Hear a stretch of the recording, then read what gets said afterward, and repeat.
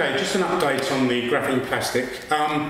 We've tested the strength of it and we know it's pretty good. There's other tests we have to do, obviously, to see the service life of the stuff. If it's used for body armour, for instance, what's it going to react like when it goes into seawater, even perspiration from the body, all sorts of things. And you have been asking questions as to what it can do, this stuff. So over the next few videos I'll demonstrate as we go through the testing procedure.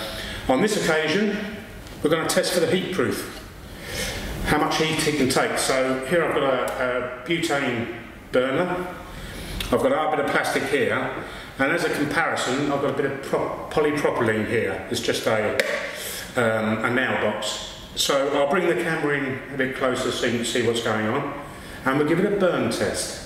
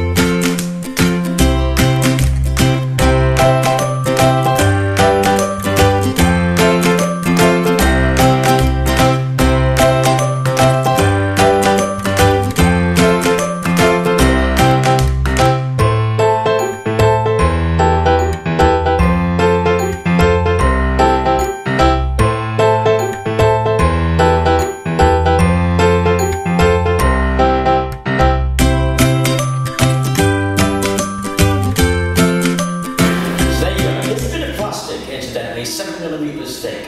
Now the tip of that blowtorch is probably about 700–800 degrees. When we measured the surface of this, it was about 260. When we measured the back of it, while the blowtorch was on it, it was 16 degrees centigrade. And the only thing that's happened to it is a tiny bit of charring.